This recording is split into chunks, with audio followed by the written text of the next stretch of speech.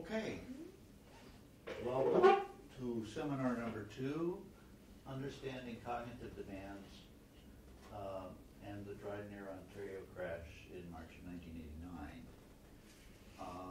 The thing we should begin with first is questions that people have from the previous session. Are there things that you want to talk about or concerns that you have or issues that have come up, things that you're now thinking about or things that you want to bring up for attention or discussion? Okay, that's very reassuring.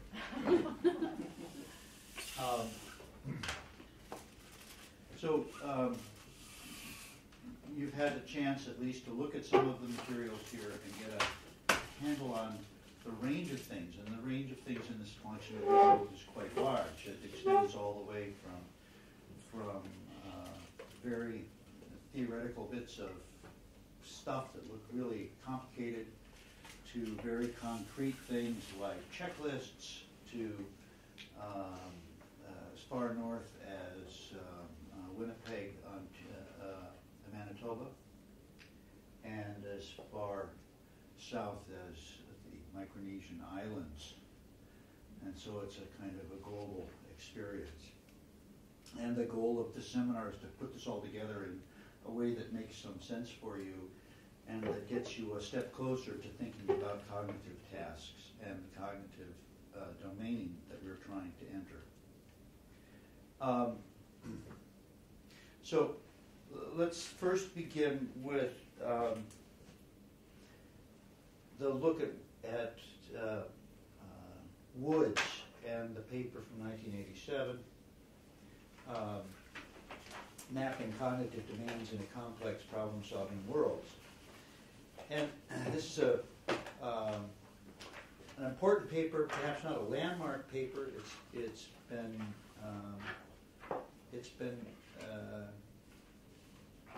I think not as widely used perhaps as the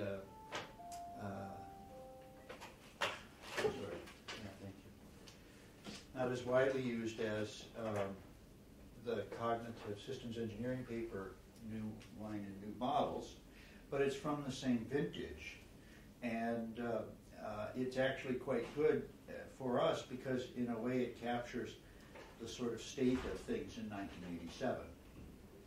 Since 1987, things have changed. People have gotten more sophisticated, and things have moved around. But the first thing that you would notice when you're looking at this paper is that they're still thinking about nuclear power plants, and they're still trying to figure out how to handle nuclear power plant accidents. The examples that they take, the language that they use, is a language basically of control rooms, and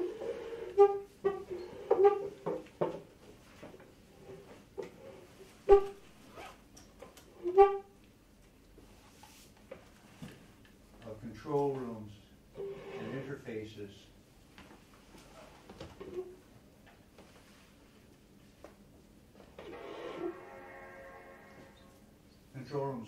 interfaces to the nuclear power plant.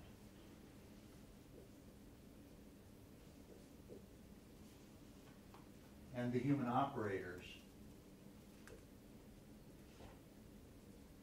who are getting this information from the control room setting, but who can't see the power plant directly because it's not visible to them. We're trying to make other, and who are then engaged in this complex process of trying to figure out what's wrong, what's it doing,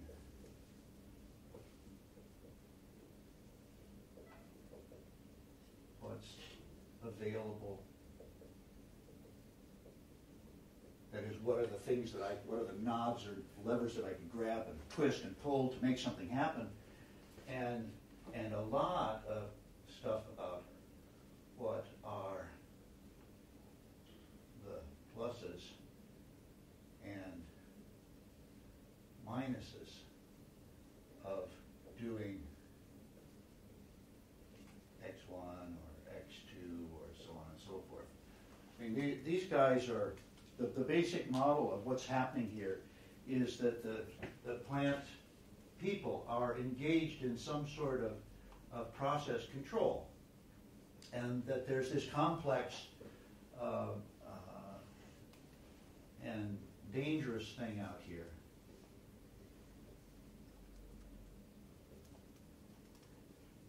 But that it's really quite separate from them. And there's this control room set of displays and indicators and knobs and dials and all that sort of stuff. That's what they see that indicates the plant. And from this, we got to the idea last time that in order to answer these questions, what these guys really do is they develop some sort of mental model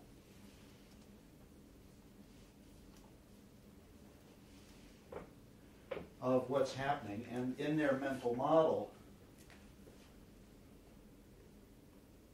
they understand that there's some sort of problem, and from the mental model that they're sort of running in their head, it's like a little simulator that's going on in their head, they are able to conclude from this that we should be able to see on the displays a particular pattern that looks, I'll make a pattern.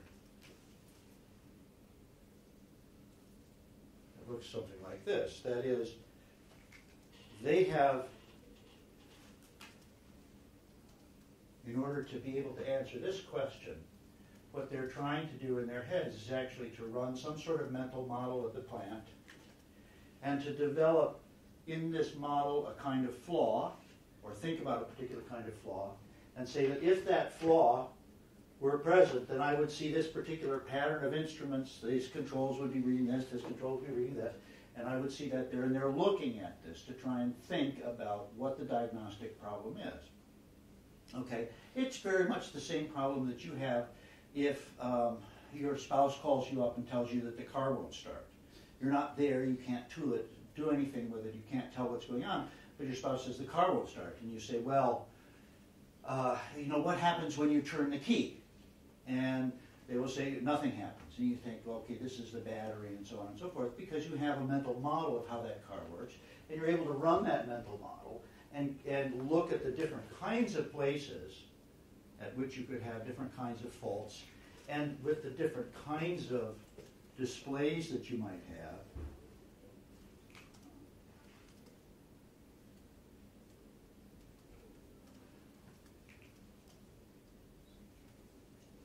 you can see different kinds of patterns in these instruments.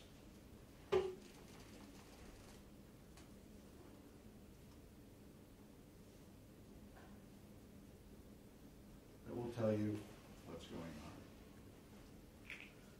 And each one of these will be, in sort of the simplistic theory, each one of the different faults will be manifested by some different set of display features, and you'll be able to figure it out, right?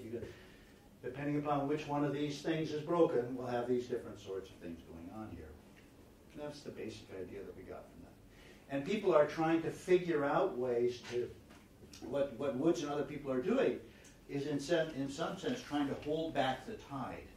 Because what's happening in the wake of 3 Mile Island is everyone and his uncle who thinks they have anything to do, everyone who believes that they have any insight at all into human psychology or operators or plants or instruments or others, is proposing solutions to keep 3 Mile Island from happening again. So you've got just yards of pieces of paper, stacks of paper coming in to the Nuclear Regulatory Commission and all the plant manufacturers and all the concerned interest groups of solutions, essentially solutions to TMI. And they're all based upon this model of what happened at TMI. They all have a model of what happened.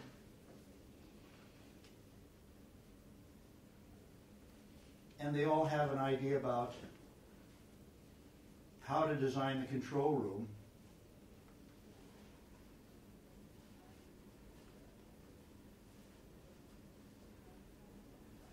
They're all looking at ways to change the control room around in some way so that later on these guys don't get caught in the same problem.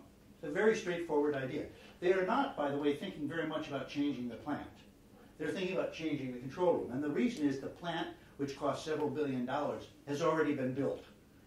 So all we can do now is slap on other things to try and fix this. So they really see it as being a problem of getting the controls right so that the operators can figure this out and not make mistakes. And what Woods is saying in this paper, in both and Woods and Hollnagel, and you see that in one case it's Woods and Hollnagel, in the other case it's Hollnagel and Woods. And this is because they sort of flipped a coin to decide who's going to be the number one and number two persons on these papers. And you'll see them doing this throughout their careers, trying to do this. So there's no one knows who is the real source of the ideas here. It's just they keep changing the order of authors. But what they're trying to do is they're trying to say, look, there's got to be some sort of orderly way of going about this, because in fact there are just way too many solutions out here that and the solutions are not good in large part because the particular problem of TMI, that particular sequence that they had, is not likely to be the thing that happens the next time. And the people who are proposing all these solutions are basically people who say, if we had another alarm out here, if we had another measure over there, if we had another thing over here, then we will have solved the problem. And what these guys are saying is, no, wait, you've got to rethink this all. You've got to think more about what is going on with the operator, not just building a set of displays that cover all the different possible ways that the plant can be broken, but rather ask yourself some questions about how is it that operators are doing these sorts of things and what are they doing. They're all process control questions. That is, they're all imagine that the world is sort of running smoothly. The plant is running, generating electricity, and then something happens. Click! Turbine trips, the reactor trips, pipe breaks, but something happens, and then the process world goes, and they then have to start figuring things out. Very much the model of what happened at TMI, right? The world's working, everything's sort of okay, and then something happens, and now we have to figure out what's wrong. This is the problem that everyone is trying to deal with. Very few people at this time are saying, hey, wait, maybe this is not something that we ought to be building. Maybe this is too complicated. Maybe this is something that nobody's going to ever be able to figure out. Maybe it's got too many flaws and faults in it. And TMI, which is 1979, is followed in 1985 by the Davis-Besse event, which is the one that they analyze in the paper. And Davis-Besse is another plant, very similar to this plant, its sister. And what happens at Davis-Besse is another version of TMI. They have the same accident again. They have a trip, they have the loss of coolant flow in the secondary side, they have issues about the reactor having too much heat in it, they open up the PORV and start dumping steam. I mean, just all the stuff that happened at TMI happens again 6 years later. And everybody goes, holy cow, this is TMI again. One of the problems with what happens at Davis-Besse is that knowing that it's TMI again doesn't allow them to solve the problem. And there's a variety of reasons. It's a long, complex story that you can read about if you want to.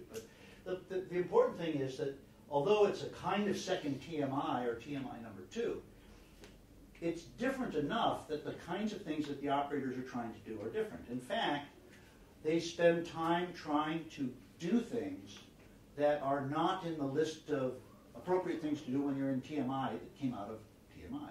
Right? After TMI, there was a lot of paper that came out and said, if this ever happens again, I want you to push this button. But when that happened again, they didn't immediately push the button, they did some other things. And everybody was very concerned about that. People were really upset. We told you to push the button, why didn't you push the button? The answer was complicated, but it had a lot to do with the fact that pushing the button would have had some undesired consequences, and they thought they could fix the problem, and they went out and fixed the problem in a short enough period of time that they were able to restore the plant operation without pushing the button. And everybody was really, really upset about this. Now it was clear that the operators were not going to follow directions under any conditions. I mean, you just couldn't make the rules strong enough to get everybody to do this. And the reason was because they're actually thinking about what's going on, what's wrong, what is it doing now, what is available for me to do, and what are the different consequences of doing these different things. Because none of them are consequence-free. They all all of them have side effects and bad effects and other issues that are associated with them. Into that world step Woods and Hollnagel, and they say, no, look, it's this idea about trying to fashion solutions for the accident that happened in the past is the wrong idea. Because the accident that happens in the future is going to be different again than this, either TMI or Davis-Bessey. It's not going to repeat exactly the same way. And we're not clever enough to think of all the different ways that the system can fail. We've demonstrated that with TMI and Davis-Bessey and some other plans. So what we really need to do is we really need to work on this business about how people are able to figure out models and figure out what's going on and how they test those sorts of things, how they answer these sorts of questions. And this is why they are interested in mapping the cognitive demands in complex problem-solving worlds. This is a complex problem-solving world. The process was going along fine, bang, it broke, and now they're trying to fix it. They're trying to figure out what's wrong and to fix it. And that's a set of cognitive demands that are facing the operator. The operator is asked to do things to figure out the answers to these sorts of questions using the data that they can get from this control room set of displays. And what Woods and Hollnagel are saying is you're spending too much time talking about the little details of each one of these different displays and not thinking enough about the bigger problem, which is that people have to be able to figure out what the plan's doing. And they have to figure out what the consequences of taking different actions are. In particular, they're really concerned about this, because this issue about what happens if I do this, what happens if I turn this on or turn this off, is the key idea here, right? The purpose of these people is to keep the plant from melting down, but also to keep it from being destroyed or damaged.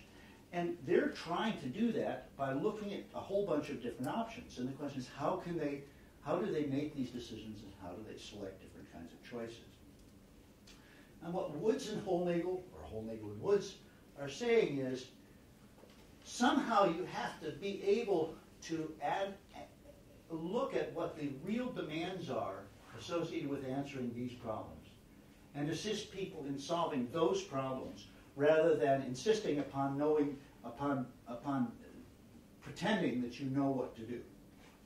You got to stop saying the designers of these control rooms are things. You got to stop saying you are the expert and you just want the operators to follow the directions. You have to start taking them seriously and say, what are the demands that these guys are facing, not in sort of control room terms, but in these larger terms. And what they want to do is they actually ask us in here to recognize that we don't actually have a good language for this. That is, this stuff here, how this is expressed, how do we say this, what they are doing, what is going on? We don't actually have a language at that time. In 1987, there's no language to describe this stuff that they are doing. They don't. We've reduced everything to concrete stuff. Turn this switch, close that valve, check this, if it's above that, do sets of instructions. But nothing to talk about this bigger stuff. And in particular, now after 3 Mile Island, we all recognize that there's so much stuff out here. There's so much data that in fact, just managing the data itself is one of the cognitive tasks. That is, not only do you have to figure it out, you have to look at this world that's filled with signals and data and try and decide what's meaningful in that. Because some of the signals that you're getting are signals about the way the plant is failing, and some of the signals you're getting are consequences of the failure, but they're secondary consequences. And some of them are wrong data. Some of this stuff is not really known. Some of it's going to be, you remember the PORV example, the light is on, but the valve isn't closed.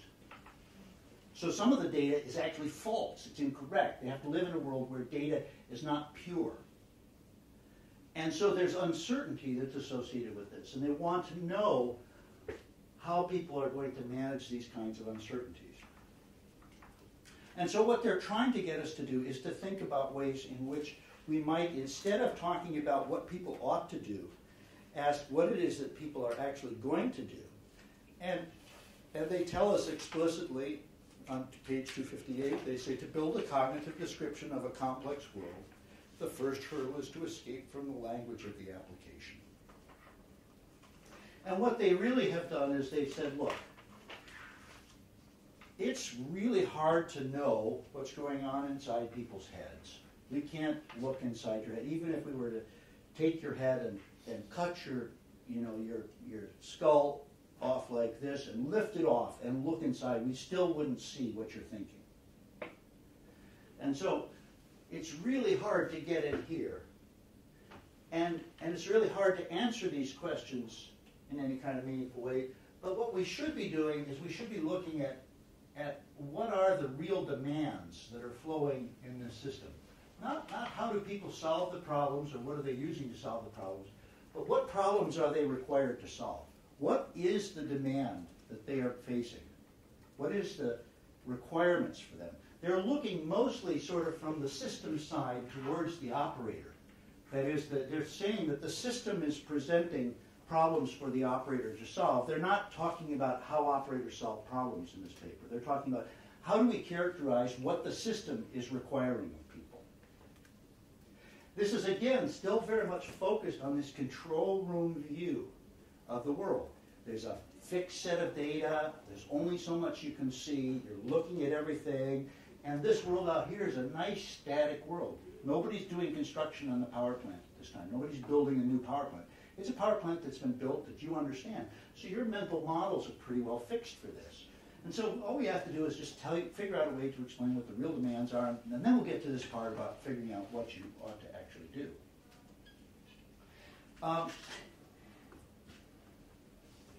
The important thing about this is that they immediately recognize that this is really hard to do.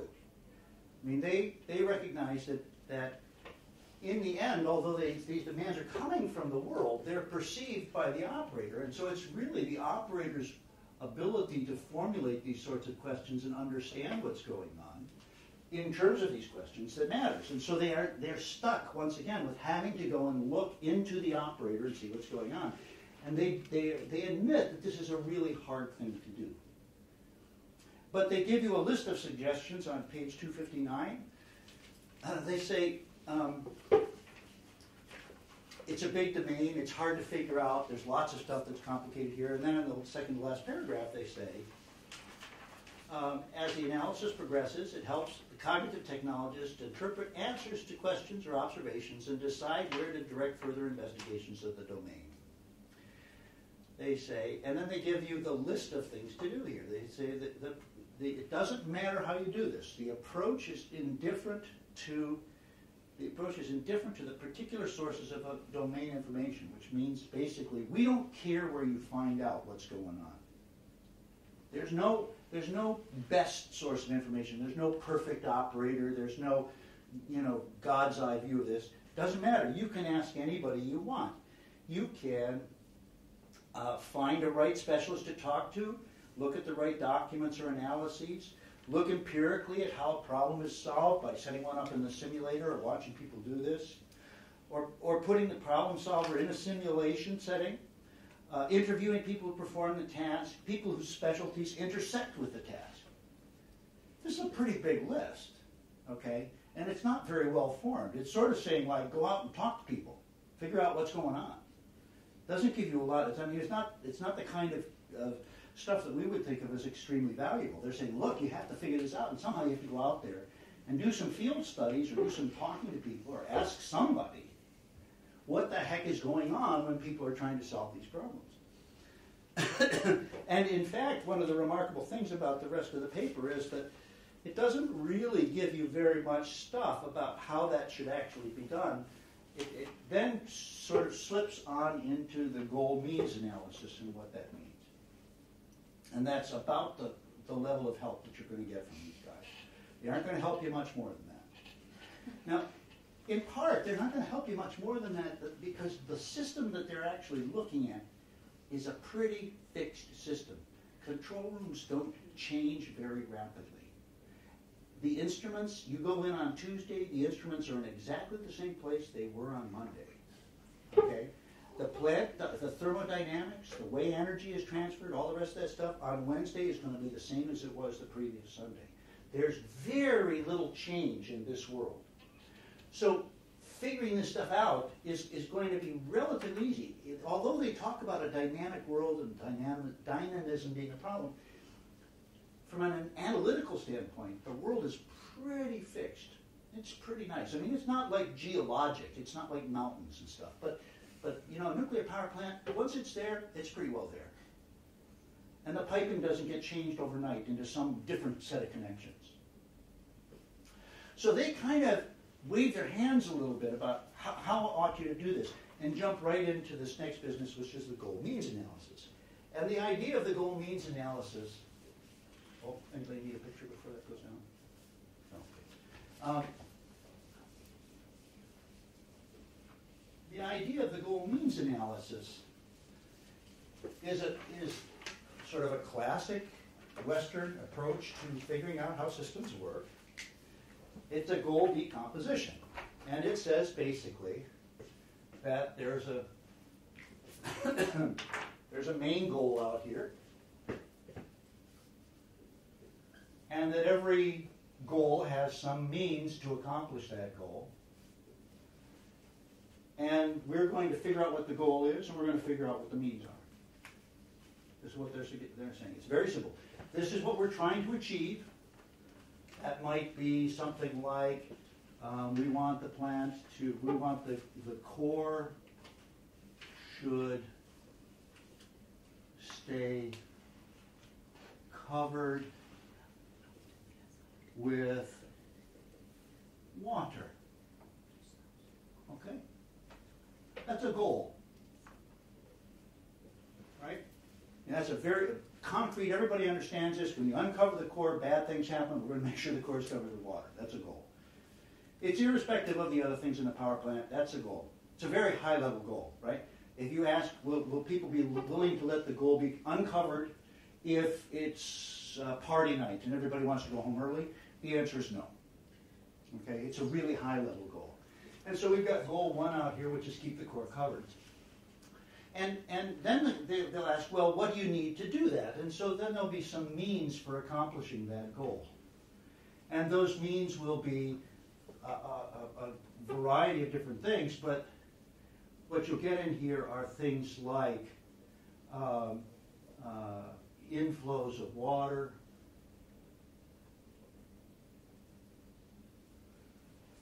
in a different variety of ways to get water in there to keep the thing covered. And some other things like closing valves that are letting water out. I mean, it's kind of concrete stuff, right? And you can make a list of these. You can you can actually go through and say there's some different means. Now the problem is that these means themselves are not things you can accomplish. You can't say I want an inflow of water and just sort of have it appear. You can't. It's not. You're not God, so you can't say give me water and have it appear. You have to get your inflow of water from someplace, which means that there has to be down below this some other set of means for which this thing is actually a goal. But now we begin to do the system decomposition process, and what we're really doing is we're saying what looks like a means to a very high-level goal is actually another goal to another lower level of things, which might be the emergency core cooling system. Okay? We have an emergency core cooling system. It creates an inflow of water into the reactor. If we turn that on, we're going to get an inflow of water. Therefore, this is a means to accomplish this goal. So this level here is interesting because this becomes, viewed from the top, it's a means. And viewed from the bottom, it's a goal. Okay? It's just a question of which one of the perspectives you take. And even down here, you'll be able to work out, oh, gee, the emergency core cooling system is made out of a variety of different things. It's got a whole bunch of different pipes and pumps and motors and stuff. And somehow those things have to be turned on and operated. So there's some other things that have to happen down here that are further means to this, which treat this as a goal. And you can keep doing this. And if you do it long enough, what you're going to end up with down here is somewhere you're going to have something that looks like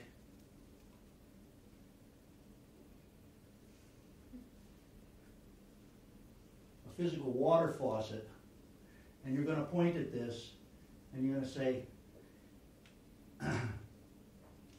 if you turn this, water will come out. That's what I'm talking about. It's that faucet right there, that valve, that thing, that mechanical object which I go to and I do this on, and that is the means by which I accomplish the goals up above it. Right? This is the goal means hierarchy. It's the core idea of all analysis of these big systems. It's not very much different than a standard idea of decomposition that you get in most analytic processes in Western thought. I mean, every Western kind of notion about the analysis of systems involves looking at subsystems and other subsystems. But here, what's significant about it is that it's described in terms of goals. And the means are to a particular goal. And this is different because it is fundamentally what the word is teleological, which is a philosophical way of saying has a purpose. That is, we don't have these goals and means because they are inherent in the technology. We have these goals and means because we have a purpose for doing what we are doing. And this high-level goal to essentially keep the reactor safe requires us to keep that thing covered with water, and all the rest of the things that flow from this are for that purpose. It's all purposeful. It's all done for a purpose. It's not done, we're not tracing out the logical connections between things in the sense that we are tracing out the relationship between DNA and RNA and proteins and other things like that. We're not saying this is the relationship. What we're saying is this is the series of purposes for which we have built the system and the way it is running. And in this analysis, we can do this as far as we want until we finally kind of ground out down here in concrete stuff. And Rasmussen what Rasmussen does later, and you'll see this in his 1986 work, and since then, is he points out that this kind of thing extends quite a ways up, because the goal of having a power plant is, on the one hand, to provide electricity to the society, and the goal of electricity to the society is to allow people to be functional and live a good life, and so on and so forth. And Rasmussen says, look, we're mostly concerned about starting out here and working our way down. That's the Woods view. Rasmussen turns this around and goes way up the top. He says, wait a minute, we got to really think about all of these things, because it turns out that a map of these shows that there are goals that are in conflict. And so you can have a situation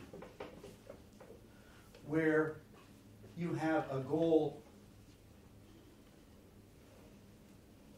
Let's take this goal as one. Save the reactor for use.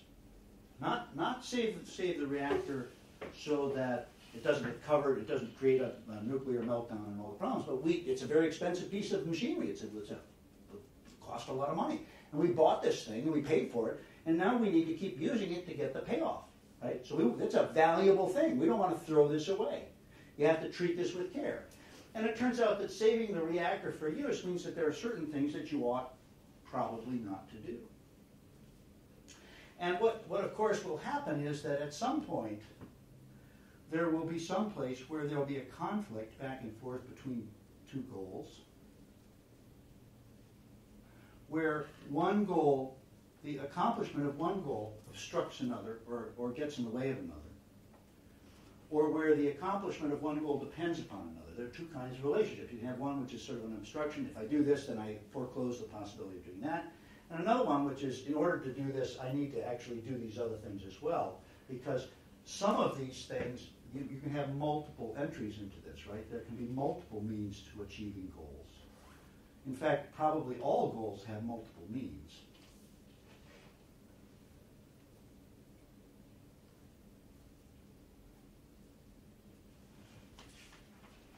And so you begin to build this map, and what you've got is lots and lots of boxes that are goals and means at the same time. And the way that you solve a conflict between two goals is you look up. If it looks like two goals are in conflict with each other, to figure out what to do, you look up the reactor. So up the list. So saving the reactor for use is a good goal, but it's not as good a goal as preventing the reactor from melting down.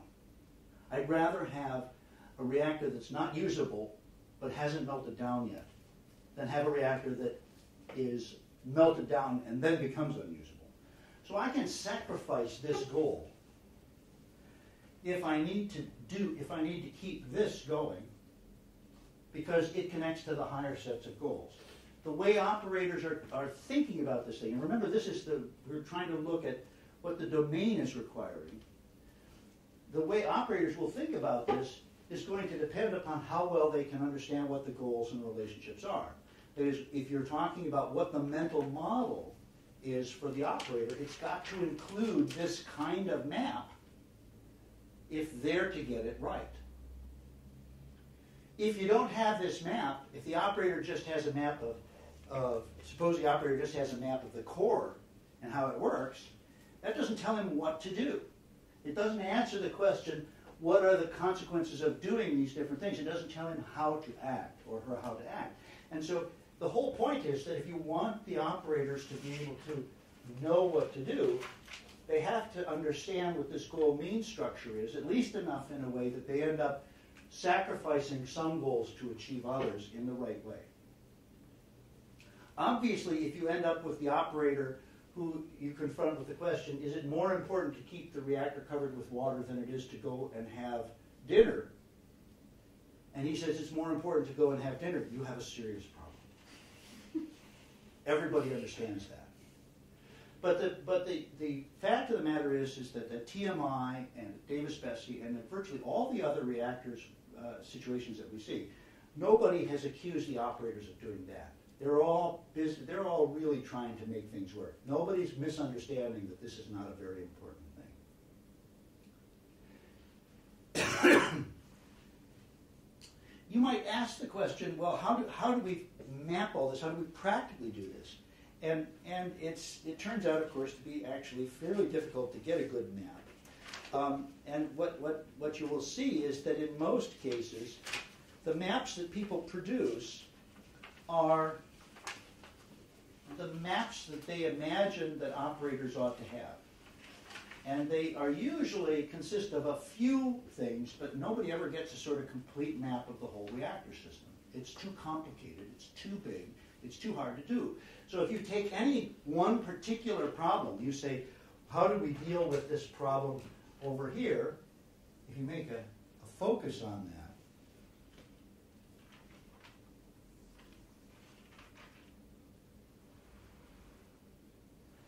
and you really look at it, you can say, oh yes, I see in here that there are these goals and they're in conflict here, and there's a higher level goal, and I understand that these are the various kinds of means that are possible here and how they relate to these different things. You can, on demand, you can work this out in a particular area. You can go into an area and you can say, I see, when I focus down, when I take my magnifying glass and I focus right at this area, I can see that this is what's going on. But nobody actually builds the whole model. All right? And the reason is because after a couple of steps in here, it becomes unmanageable. I mean, it's just too complicated to actually make one of these things. You can try, but you end up with reams of paper that nobody really understands. You know, you end up with this kind of thing that looks like a big computer flow chart, and you don't really know what it actually means. But the fact is that in problem situations, if you look at particular difficult problems that people are confronted with, that is, if you say, well, I know that you have a TMI-like thing, and I know you have a Davis-Besse type thing, and a variety of others, if you look at these as examples of different kinds of faults, you can build these things pretty well, and you can actually get them, you can do them so well that you can build models of them in a computer and have the computer solve the problems of how to deal with this. It's called a cognitive simulation. And one of the things that Woods does a year or two down the road here is build computer simulations of how people solve these kinds of problems and demonstrate that he gets the same solutions that the operators actually apply. Okay?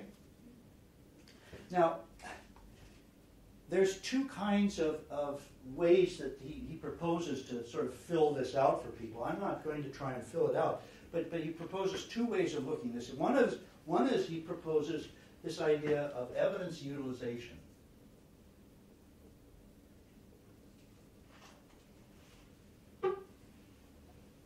And basically what this is looking at the way operators use data from the world. You let things happen, you watch them in simulators, you watch them during the day, but you watch them and you wait and you see how the operator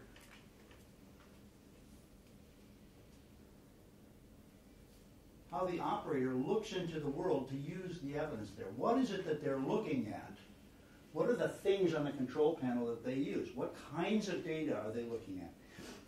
And by doing this, you can begin to get a handle on their idea, particularly about some of the constraints on what it is that they can do, some ideas about what's actually going on as they search for data in the world. You watch them search for data in the world, and that'll give you a clue as to what it is that they're trying to figure out in here. The idea of this is partly driven by that need to find solutions to the problem, because much of what people are doing in control room design is trying to fix the way evidence is displayed so that the evidence utilization becomes better. If you noticed, one of the critiques of the checklists was that some checklists require you to look at the checklist and then look in one part of the control space and then look at the checklist and look in another part of the control space. And you sometimes have to be bouncing all over and there's no coherence to it.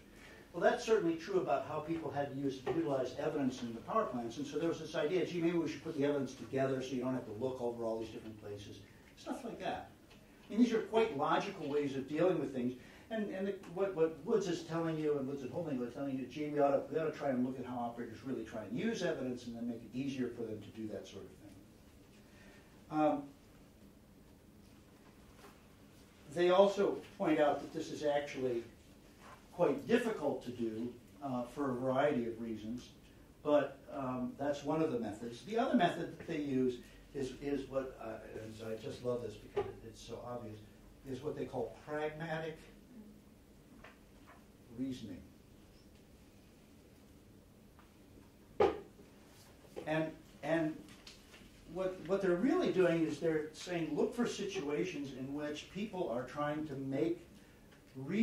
reason about the way that things are working. Look at the kinds of reasoning that they're doing when they are trying to consider how to do the different things.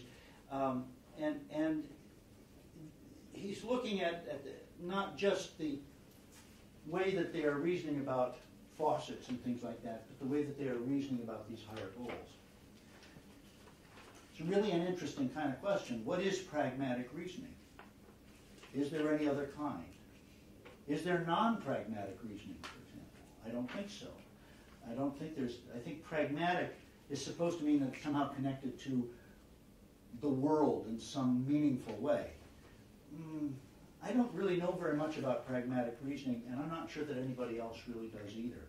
But the idea is in a way, if you think about this, the pragmatic reasoning and the evidence utilization are both ways of looking into the operator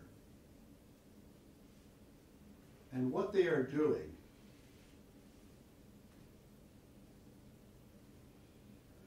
for clues about what the demands are in the outside world. That is, at the end of this, although they've really said we're mapping the demands, the cognitive demands of the domain, all right, they're trying to tell you about the requirements outside of the operator. In the end, they end up going into the operators to try and figure out what's actually happening. That is, they say, after all the theory and all the talk, what they give you is this series of things, which is go talk to the operators, look at the documents, try and figure out what's important here, ask anybody you can, and by the way, look at how the operators are trying to solve the problem, and try and figure out what it is that they're reasoning about this. And I don't mean to make light of this. This is actually a fairly good idea, but if you get past all the sort of elaborate technical language, this is what they're proposing that we do, right? And indeed, they get into these kinds of elaborate sorts of things like, does the problem solver know that a requirement relation exists and is now relevant between units A and B, or a post-condition goal process alternative, inter-goal constraint, or other relationship? If for other reasons A needs to be done, then B must first be satisfied, therefore check if B is satisfied, and so on. I mean, yeah, we can understand that someone could possibly think about the world in that way, and yeah, maybe you could even build some models that way, but are we really going to be able to sort of dissect the world down to this point where we can make this complete map and model and answer all these questions? And the answer is, I think, probably not. And that's one of the reasons why I think that this is not taken off in quite the way that it was expected. Because in fact, although all of these ideas are quite reasonable, and all of our thinking about them says, oh yes, I can see how you could do that in a sort of logical way, in practice it turns out to be really, really hard to do. In theory, it looks great. At the University of Chicago, we used to have a saying, it's fine in practice, but how does it work in theory? And in fact, this is one of the problems here, is it's fine in theory, but it's not easy to see how it works in practice. But what Woods does give us an observation in here, more of an empirical observation, that really changes things, and I think changes the world a little bit. And it's on page 270 in the first full paragraph. And he starts to talk about some of the real problems that face people. And he says, look, when a large number of interconnected parts is combined with another dimension of complexity, dynamism, that is, this thing changing very rapidly, the disturbance management cognitive situation arises. Now, this is a really interesting idea. And what Woods is trying to get at here is this observation that operators can switch strategies. That is, they can go from trying to answer these sorts of questions in other situations to say,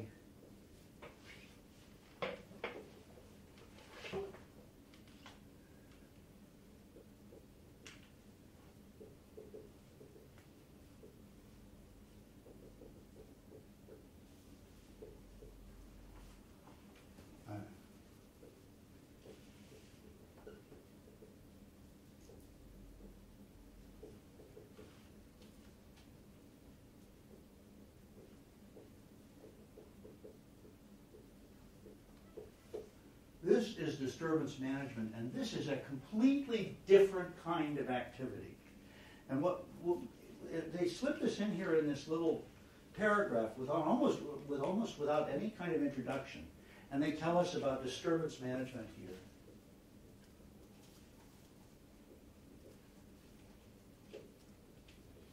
And then go on and talk about it just a little bit, but it turns out that this is really crucial.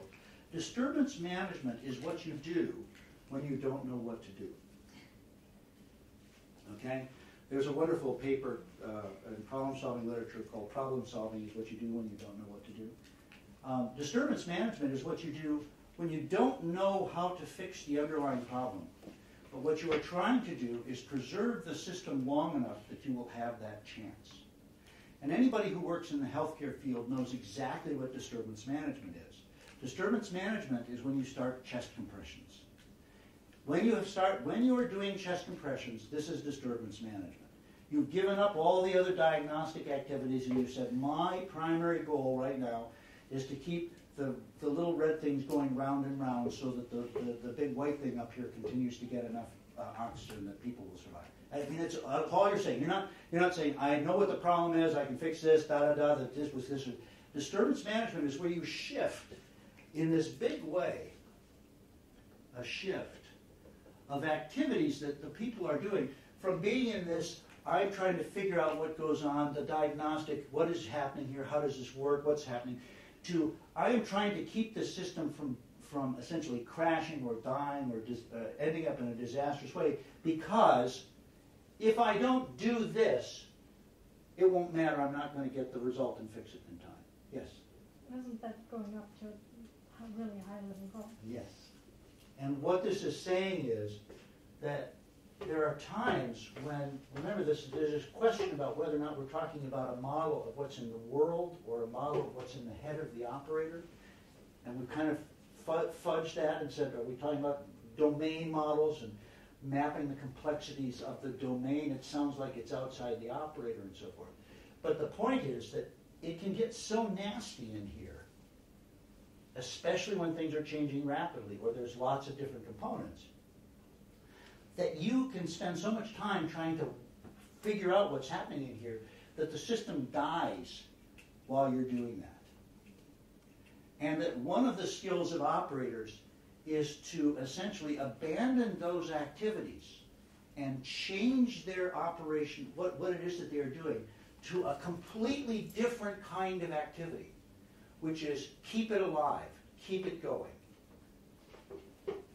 Now, this is a really profound kind of idea. I mean, it's much more profound than it's given credit in the paper. It appears just as a kind of another paragraph here. But the point is that the world, even the world of the nuclear power plant, which is pretty fixed, pretty static, pretty engineered, we understand it pretty well, can get so confusing that what you have to do is stop trying to figure out what's going on and take steps that will simply preserve the plant. You don't know. You can't answer the question. You are doing things in a different way, which is, I'm trying to preserve this, and you're absolutely right. It is connected, but it may not be connected. I should say it is connected as a high-level goal, but what's happened is that the situation is such that people are down here somewhere in these lower-level goals trying to figure out relationships and solve problems and do diagnosis and all the rest of this stuff. And during that time, the system's condition has gone from bad to worse. And now, in order to achieve these high-level goals, we have to stop doing that and do something quite different, even though the consequences of that may be very bad. No one likes to do chest compressions, right? Everybody hates doing chest compressions. It's a sign of failure. I don't want to do it. If we're doing chest compressions, it's a bad thing. But when there's no circulation, you should be doing chest compressions. And there's no other alternatives here. There is one. It's a guy who has an implantable ventricular assist device. There's no point in doing chest compression. It doesn't help. But short of that, you're going to bounce out of whatever you're doing and go up and start managing the disturbance. And interestingly enough, we also observe now that one of the things that differs between really, really skilled and not so skilled operators is the really, really skilled operators seem to move to disturbance management at just the right point. That is, the person who starts doing the chest compressions at the right moment is a real expert. If you delay too long, you're a novice, and if you start too early, you're a novice. It's getting your timing right that matters. But the point here is that what Woods is setting up for us is a kind of model about how to look at systems and how to try and evaluate them that I think is actually much more revealing than the paper seems to make it, which is that although we're talking about the world and modeling characteristics of the world, we in fact find ourselves so overwhelmed with the complexity of that as analysts that we end up going back and looking at operators and trying to figure out what it is that they are doing. The way you understand the dynamics of these complicated worlds is not by starting from first principles and saying, well, the reactor core should remain covered. The way you do this is go out and study what operators do, because they're the ones who are actually confronting this all the time. You need to be able to actually look at those people, and they admit that. That's something that you have to do here. You have to go and talk to these people and ask them what's going on. You can do some of this modeling stuff that they talk about, and you could actually talk, I think, a lot about what the actual cognitive demands of people are. But once you realize that there's this, you realize that not only are people doing this sort of thing, but they're supposed to keep doing it and reassessing it and updating it and becoming more aware of it all the time. That it's not like I have an event and then I do this diagnostic process and at the end of that I fix the problem. It's rather I have an event, I start a diagnostic process, and then I also have to start handling the consequences of the event and start doing things and also keep track of stuff so that if something new comes along, I can recognize that and begin to step in and prepare. And you're all operators, so you will all recognize that this is in fact what people really do. Okay, so this idea here about how we get into this system and begin to model it, Woods and Hollnagel and Woods, are proposing a very particular set of things. It sounds very good. We all buy it in theory. None of us know how to do it in practice, except for very specific cases. We can go in and look in a particular area, and yeah, we can map some of this stuff out. But how do we know which area to look at? Well, we have to look at what the operators are using for evidence in the world and figure out what that means. And somehow we're supposed to get at what their pragmatic reasoning is. In a way, it's almost as if they've finessed the problem and given it back to us in another form. We started out trying to figure out how operators reason about the system and what they're doing and all the rest of this stuff. And in the end, we get told that we should do some understanding about how operators reason and what's going on in the system. When I read this, it made me, I thought it was quite heavy reading, but it reminded me of an analogy from, I think, Herbert Simon with the ant on the beach. And what they're saying is, try to find a way to model the beach and to find about the motivations which decide which options the ant will choose. And in fact, this whole process, this whole picture, is very much in keeping with not Simon, but a much deeper kind of model of how to work with the world, which goes way, way back, which is that by dividing the world up into its component pieces and looking at their relationships, I can build an adequate model of the world that will allow me to understand what's going on. It's a very Cartesian kind of idea. And it is in fact, I think, really well grounded in Western thought about how systems work. What's interesting, though, is if you think about the timing of this, they've had TMI.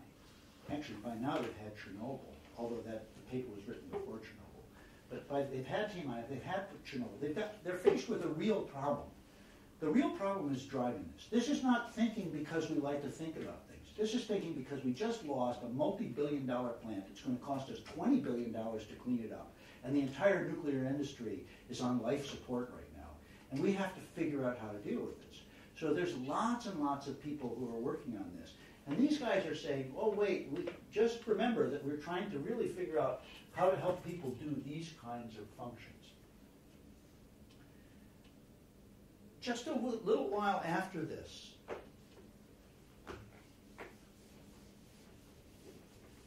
not actually more than a couple of years after this paper comes out,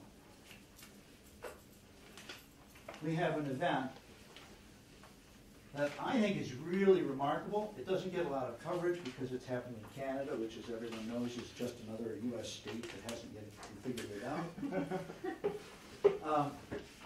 But it turns out that in March of 1989,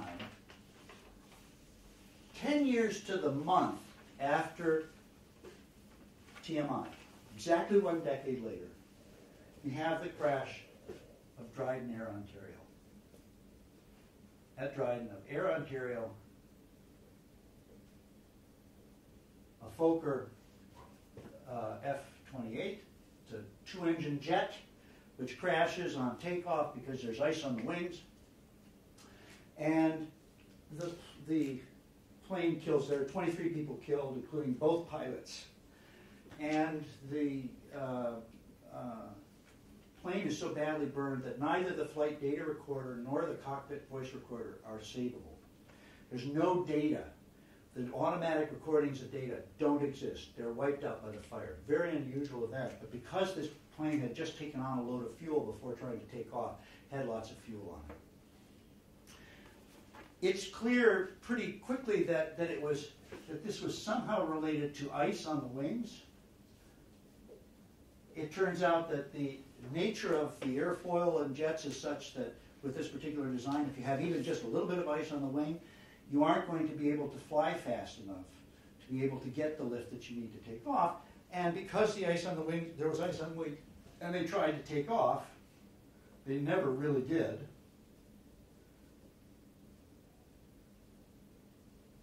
This is identified as a pilot error by the captain of the flight. The first evaluation by Canadian Aviation Board says there's a clear case of pilot error. And the reason is because these things are completely related. The pilot is the person who has the responsibility for evaluating ice on the surfaces of the airplane. The pilot is the one who makes the decision to take off. If you did that, if you took off with ice on the wings, it doesn't matter what else you say, the pilot is to blame. All right, that's just basically the way and this is it's not just the Canadians that feel this way. A lot of people will say it's absolutely essential that the pilot be able to determine that the plane is airworthy before he takes off. CAB says it's pilot error. Story ends, except that a whole bunch of people are really upset with this because Air Ontario is actually a small bush aviation company that has joined with another company, and they have both been bought by Air Canada.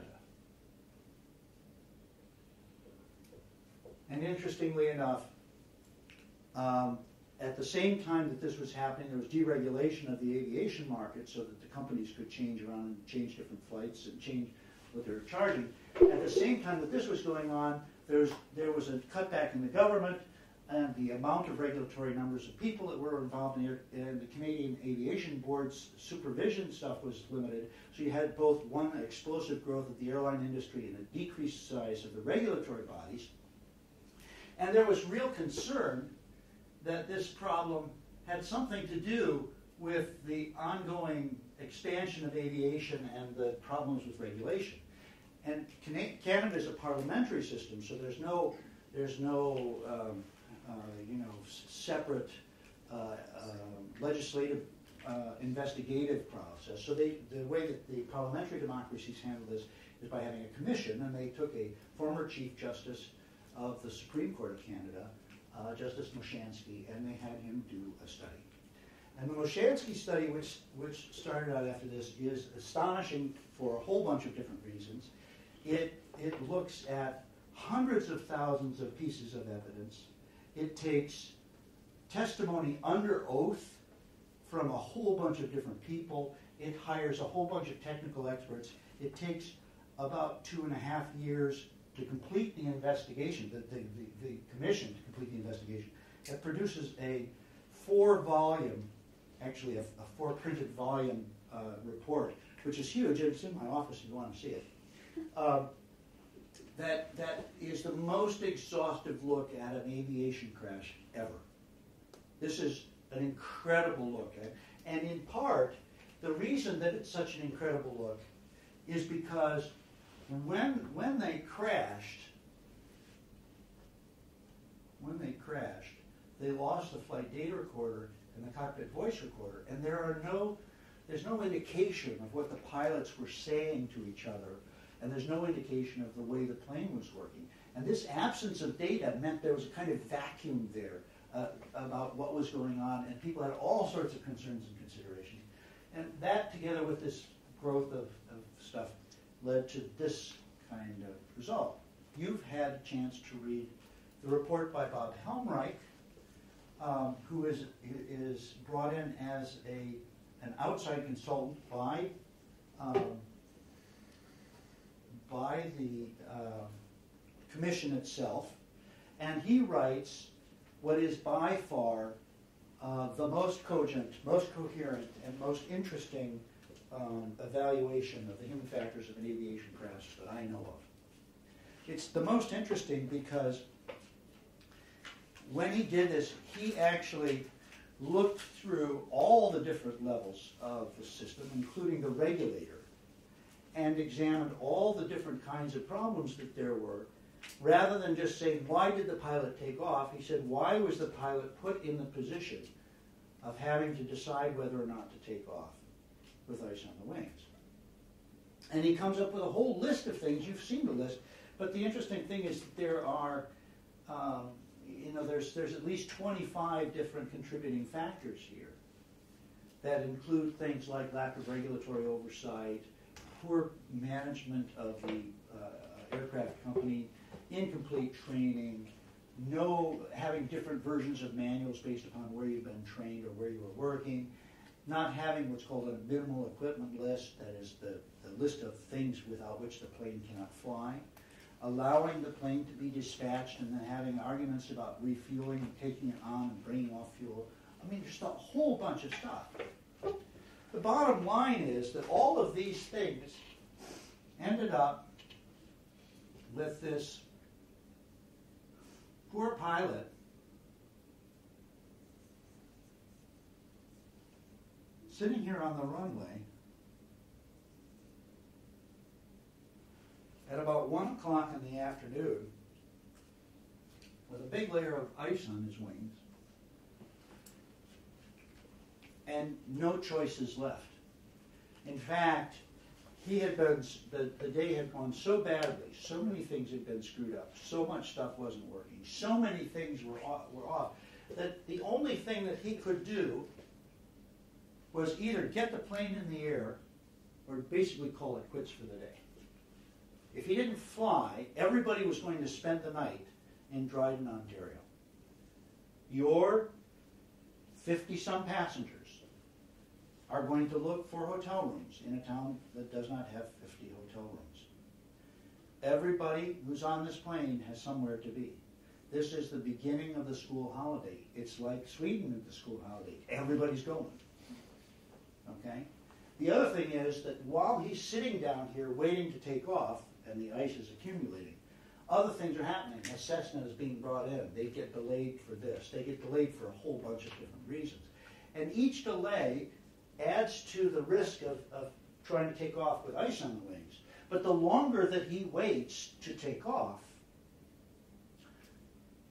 the worse the problem is getting. There's a huge incentive for him to get the plane in the air as quickly as possible. The longer he waits down here, the worse the situation gets.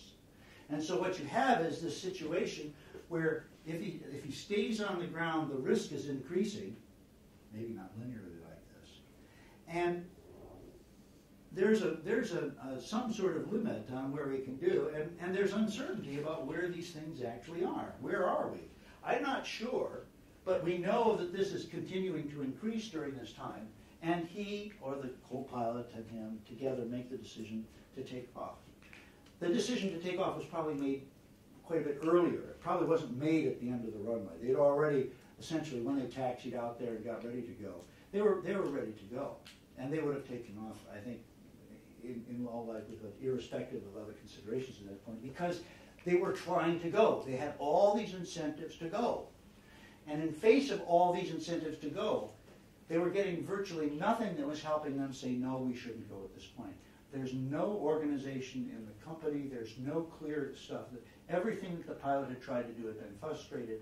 He was getting no support from anybody. Now, Helmreich, in his review, is extremely critical of all these points, and then concludes something that I think is hard to fathom, which is because he looks at all these many points. You know, he makes this big long list of all these items. You can read it. And then he concludes that you need no more CRM.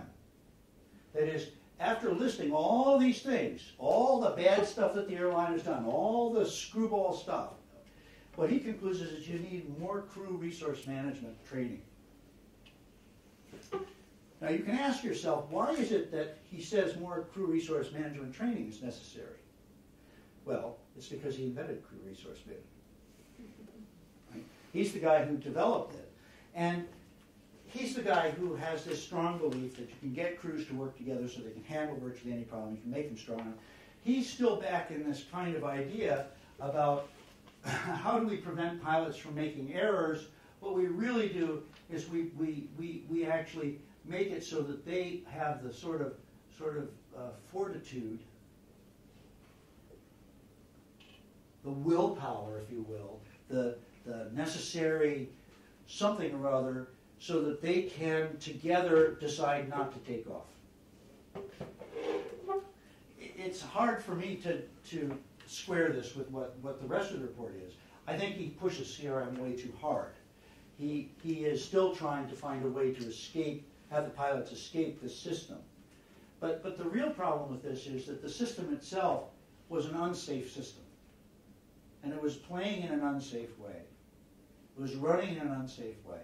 And the pilots were being constantly pressured to essentially fly in unsafe conditions. And this just is one of the unsafe conditions that turned out badly. It's not like the flights the day before were all that much better. It's just that this particular combination of small things was sufficient to cause an accident. The solution to this problem, in my view, is not to say more training for pilots. Okay, pilots are extensively trained. They get a lot of that stuff. These guys' training might have been deficient. There were problems because there had been a strike that had some effect between these two companies, all that sort of stuff. I don't care about any of that because in the end, you still have a situation in which you can't turn the engine off to de-ice the plane because there's no way to get the engine restarted afterwards. And frankly, that has nothing to do with the pilots. And if you put pilots in that situation and bad things happen, it's really hard for me to say if we're going to train the pilots enough so that those sorts of things aren't going to happen. What's interesting about this is when you look at this kind of an event, you realize that the world is not made up out of systems that look like 3 Mile Island. That the nuclear power plant model, this model that we've been using up till now, the one that started everything, the thing that got us all going, that we all acknowledge is the watershed event to make the system, to make us start looking seriously at the safety of these big systems. Everyone agrees this is an incredible step. But we also see that even in the case of something like a nuclear power plant, it's so complicated that we don't really know how to trace through and figure out what the operators are doing. And now we start looking at a system out here that doesn't have these properties of a nuclear power plant. It has a huge number of factors that are in flux and changing all the time, and a huge number of difficulties that are not related to the physical construction of the plant or the thermodynamics of things, but they're related to people doing jobs in different ways, trying to get different kinds of goals met and trying to achieve different things.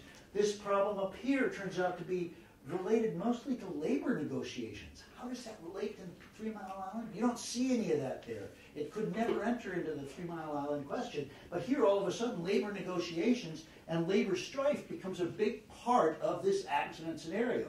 And what this has done is, in some ways, taken our nice, safe world that we had in March of '79,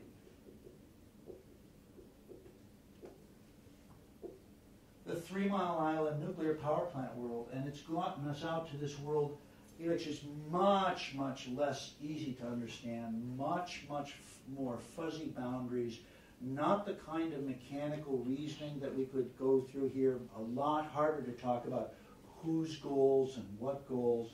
It becomes a big, big mess. The big difference between these two is really that, and this is, I think, well shown in Helmreich's report, the big difference here is that by the time you get to March '89 and you have this accident, it's possible for everybody to understand this as a systems accident. This is a systems accident. The system failed. This was an operator error.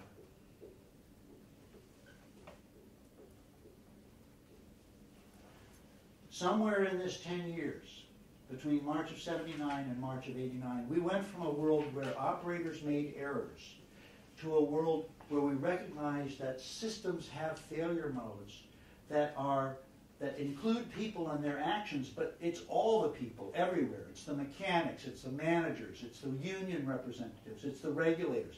That kind of view of the system as the cause of the accident, that didn't exist in 1979. what the progress that we've made in this period of time is to go from a model of operator errors, isolated failures, you couldn't understand what was going on, you did the wrong thing, to recognizing that what we really have in this setting is a systems accident that's created by all these things coming together and people being unable to resolve it for us at the end. And it changes the modeling problem that we had, because as long as we were dealing with operator error in these control rooms and these fairly flat plans, we could talk a lot about building all these elaborate models and talking about goals and means and all that sort of stuff. That all seemed very plausible. But when we get out here and we start to look at this, it starts to fall apart. We're having a hard time figuring it out. What is the information that we should give to the pilots? What information display do you want them to have? The ice on the wing information display? What is it that you're going to give to the company so that they can understand these relationships? It's really, really hard to do. If you understand this event, you're looking at all the factors that contribute to the pilot making this decision, but you really find it hard if you read the full report or even Hellmerich's view of it. You really find it hard to say, gee, if I just had a little bit more crew resource management training, I would have been able to avoid this accident. The idea of blame and train, which was so much part of this, that we blame the operators first, and we train them so that they will never do this again. This is gone here.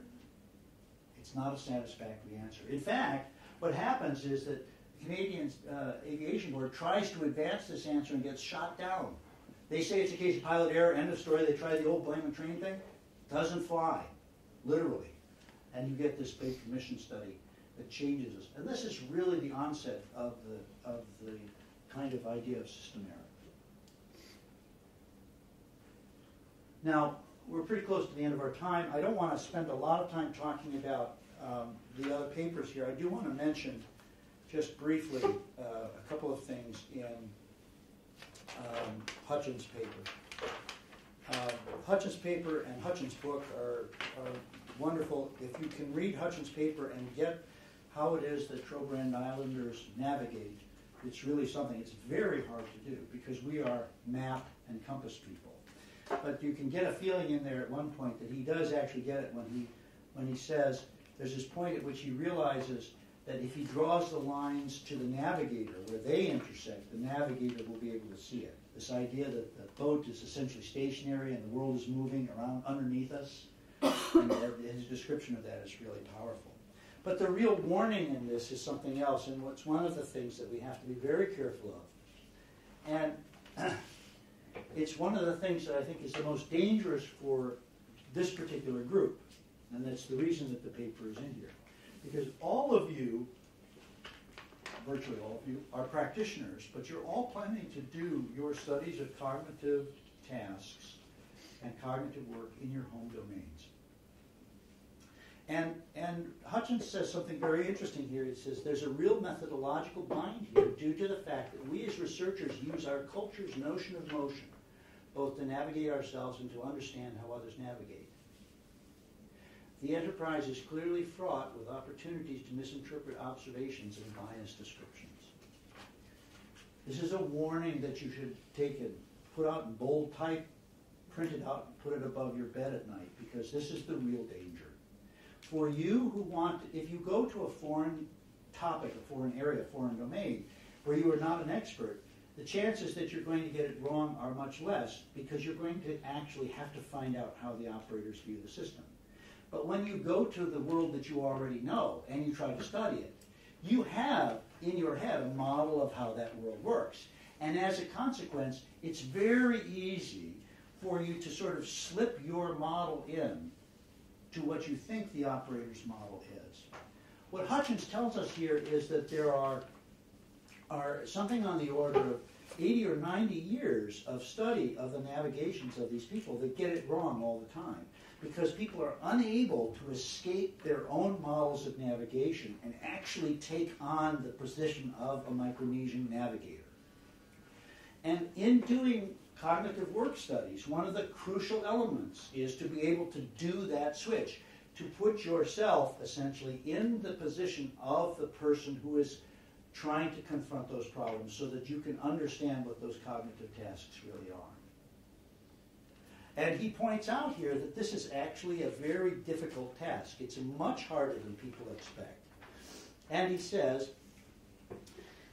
as is the case with any truly expert performance in any culture, the experts themselves are often unable to specify just what it is they do while they are performing.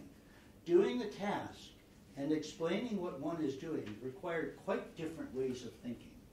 And this is especially true for us in medicine, and it's one of the major problems with healthcare studies. Docs, nurses, pharmacists are just great talkers. They're facile, they're sophisticated, they've got great vocabularies, and so they yakety yak. And they will, if you ask them why they are doing something, they will give you an explanation for it. That explanation is usually completely unrelated to the actual why, the cognitive functions of what they are doing when they're trying to solve that problem. So Hutchins is giving us a pretty big warning here. And it's something that you ought to take to heart because you're choosing to do your studies in a way that is actually the most difficult way, which is to stay in an area where you already have a great deal of domain knowledge. It's not impossible, but it is much more hazardous because it's very easy to imagine that you understand the cognition of the people that you are studying because it seems natural to you that things should be done that way. And it is only by doing this kind of research in an almost anthropological way that Hutchins is able to actually uncover this and figure out what's going on. So with that warning, we sort of come to the end of this first phase of how is it that we're going to look at operators and understand what's going on. We saw on 3 Mile Island and in Rasmussen that there was a kind of methodological way that we could do this. We looked at Woods and Hollnagel and we say, oh yes, they're onto something. This is clearly what we want to do. It's very complicated though. And at the end we realized, ooh, it's actually maybe so complicated that it may not actually be practical in most situations. We can look at some, but building whole models of systems is hard. And then we kind of blew up the system by going from 1979 to 1989 and saying, oh, here's this really complicated system. They said this was a complex system. Now let me show you a really complex system. This one over here. Now that's complex.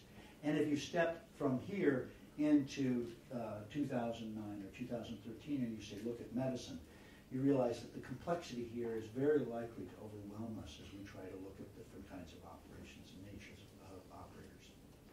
This is a real risk. It's a real problem with doing what we do. And it's one of the reasons that people get defeated or feel like they're defeated as they try to do these things, because the complexity of this tends to overwhelm us. The next session that we do is going to talk about how ought we to pursue this? How can we get into this world? It's clear that people are doing these things. It's really clear that we need to understand what's happening in the operator's mindset. We have to get into that to know what's going on. But it's unclear exactly how to do it. That formal mechanism that Woods and Hollnagel seem to suggest, we don't think that's got much potential. So we need to do something else now. And that's what we'll be pursuing in the next seminar next year. Okay? Who has questions? I've timed it very carefully so that if I give you your time without any kind of questions. Questions? Go ahead.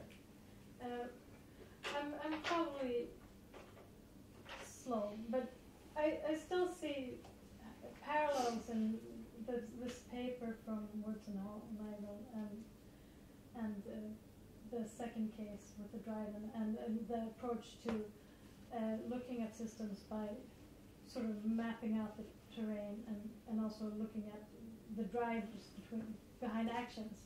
I see they've ranged the system in different ways. You need a wider range perhaps there, but I mean you can't look into people's heads, so that's again going back to that analogy. You try to find out what the beach is and what the ants' motivations are. That's a way of seeing possible system states.